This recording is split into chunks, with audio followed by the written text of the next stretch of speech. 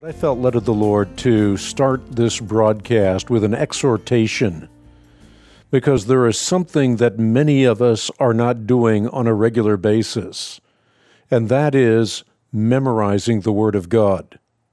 And if there's one thing preserved in the text of Scripture, it's the injunction to record God's words upon the tablet of our heart. Moses exhorts the people of God to impress the words of God upon the tablet of their consciousness. Impress them on your children, says Moses. Talk about them when you sit at home and when you walk along the road, when you lie down, when you get up. Tie them as symbols on your hands and bind them on your foreheads. Write them on the door frames of your houses and on your gates.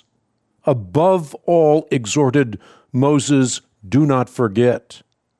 And of course, Moses was not alone. Think Solomon. When he prayed for a wise and discerning heart, he also was given the discernment to tell his hearers to bind the word of God around their fingers and their necks and to write it on the tablet of their hearts.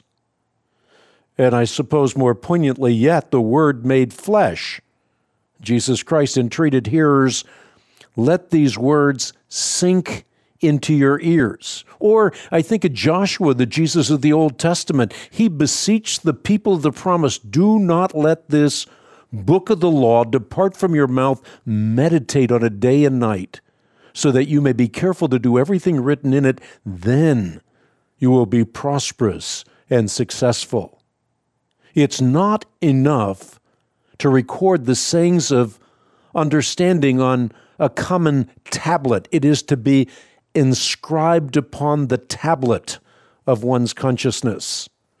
And again, this is one of the reasons that I've written all of my books in an inherently memorable way, all of them forged around acronyms so that you might not only remember but recall the information. In other words, be able to use it to make a difference while there is yet time.